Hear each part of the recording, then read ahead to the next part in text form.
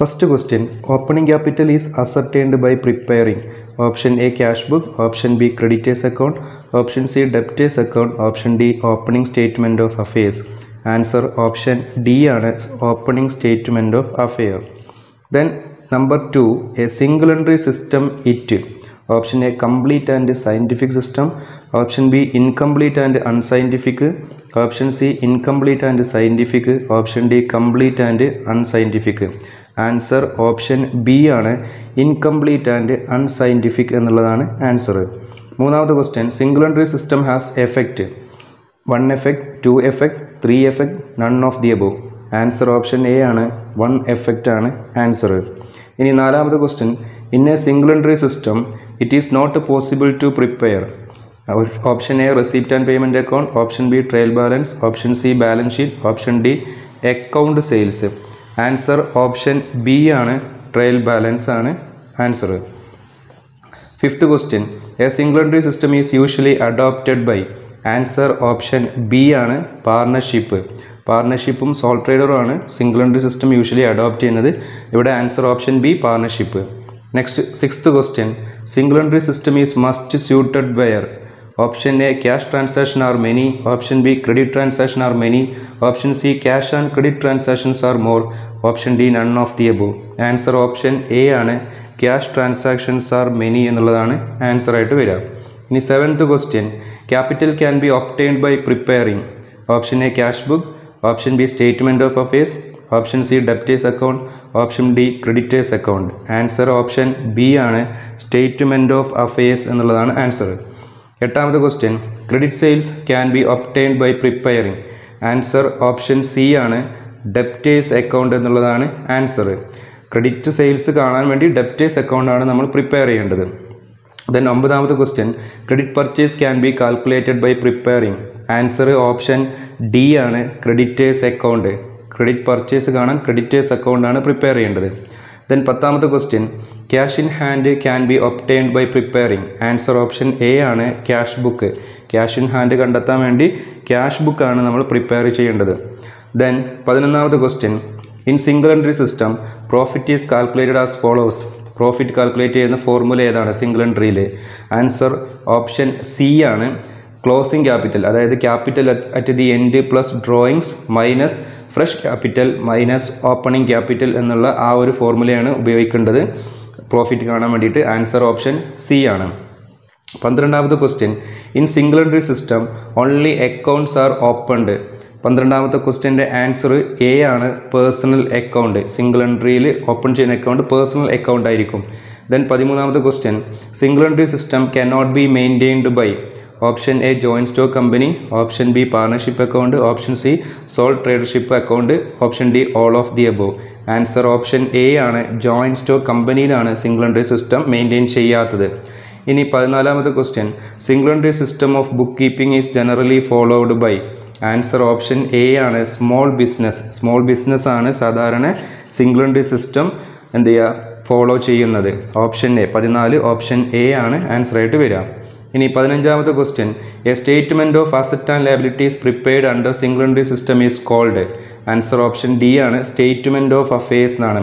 Single എൻട്രിയിൽ balance sheet എന്ന് പറയില്ല, പകരം നമ്മുടെ സ്റ്റേറ്റ്മെൻറ്റ് ഓഫ് അസറ്റ് ആൻഡ് ലയബിലിറ്റിക്ക് പറയുന്നത് സ്റ്റേറ്റ്മെൻറ്റ് ഓഫ് അഫയേഴ്സ് എന്നാണ് അവിടെ പറയാം. Then 16ാമത്തെ question, net worth of an organisation means the excess of its total assets over.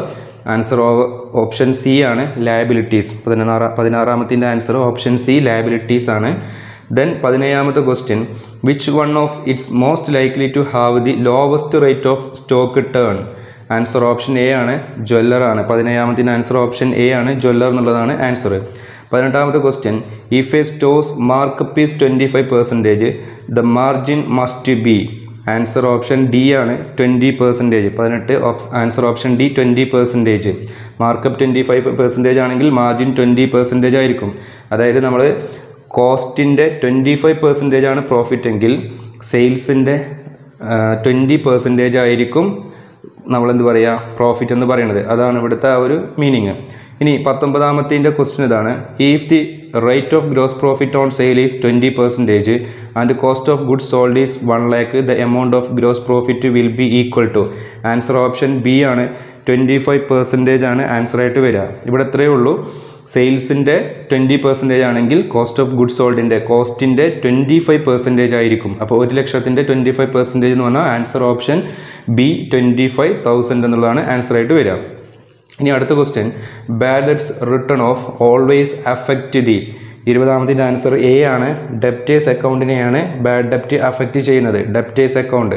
21ാമത്തെ question, company has option A separate legal entity, option B perpetual existence, option C limited liability, option D all of the above. Answer all of the above ആണ്.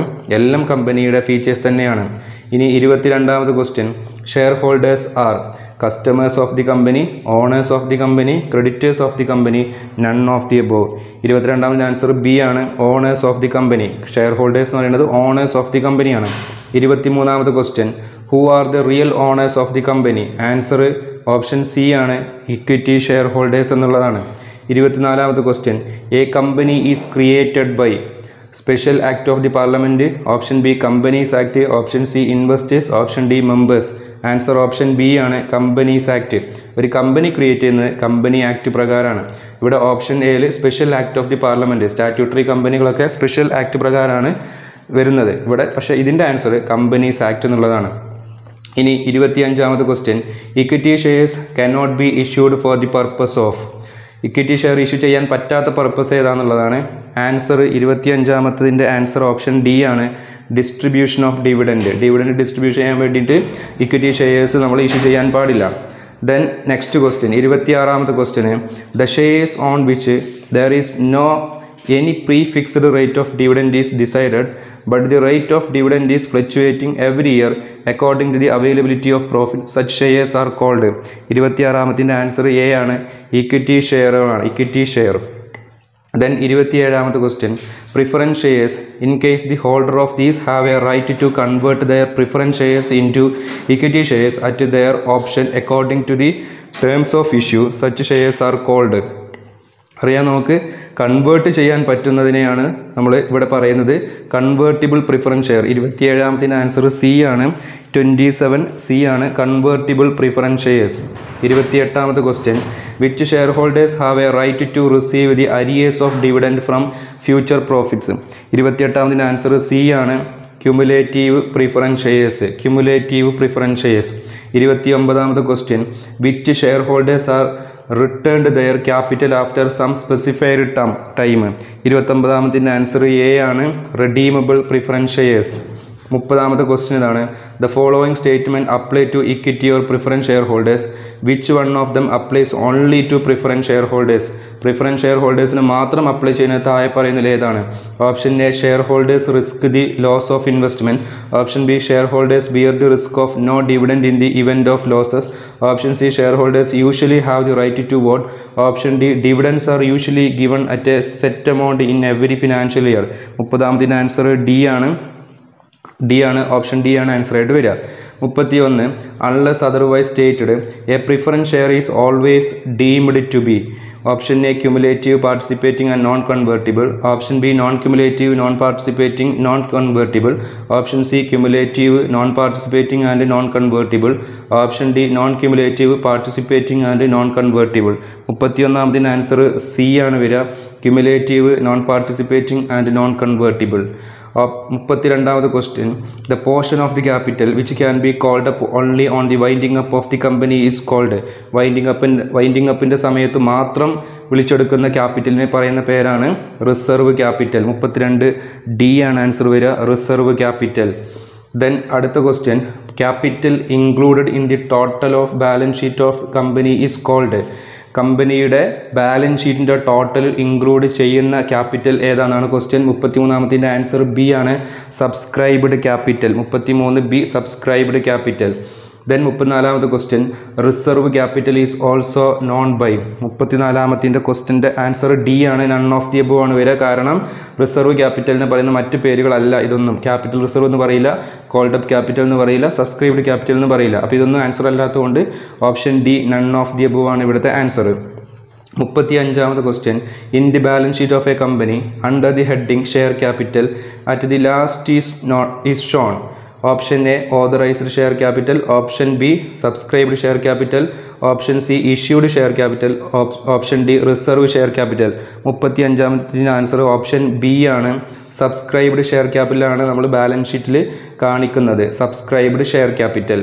Then 36ാമത്തെ question, reserve capital is A part of.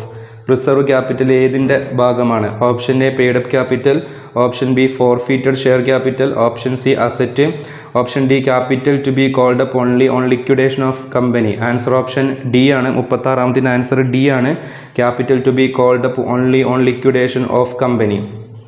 Then 37ാമത്തെ question, which of the following statement is true? താഴെ പറയുന്നതിൽ ഏതാണ് ശരി? Authorised capital is equal to issued capital, option B authorised capital greater than issued capital, option C paid up capital greater than issued capital, option D none of the above. Answer 37ാമത്തെ answer B ആണ്, authorised capital greater than issued capital. Then 38ാമത്തെ question, in case of private placement of shares to raise the amount of capital a company, option A invite the public through prospectus, option B does not invite the public, option C invite the public through advertisement, option D invite the public through memorandum of association. 38ാമത്തെ answer B ആണ് വരിക, does not invite the public. Private placement കേസിൽ പബ്ലിക്കിനെ invite ചെയ്യാൻ പാടില്ല. Then 39ാമത്തെ question, shares issued by a company to its employees or directors in consideration of intellectual property rights are called. Answer option C ആണ്, equity, sweat equity shares. Sweat equity shares എന്നുള്ളതാണ് ഇവിടെ answer. Intellectual property റൈറ്റിന് വേണ്ടിയിട്ട് എംപ്ലോയീസിനോ ഡയറക്ടേഴ്സിനോ വേണ്ടി issue ചെയ്യുന്ന ഷെയറിന് പറയാം sweat equity shares എന്നുള്ളതാണ്. Answer C ആണ് വരിക. 40ാമത്തെ question, public subscription of shares include. Public subscription of shares include option A to issue prospectus, option B to receive applications, option C to make allotment, option D all of the above. 40ാമത്തെ answer D ആണ്, all of the above എന്നുള്ളതാണ് ആൻസറായിട്ട് വരിക, all of the above. Then 41ാമത്തെ question, issue of shares at A price lower than it's face value is called. Face വാല്യൂവിനേക്കാൾ കുറഞ്ഞ പൈസയ്ക്ക് issue ചെയ്യുന്ന പ്രൈസിന് പറയുന്നത് issue at discount എന്നുള്ളതാണ്.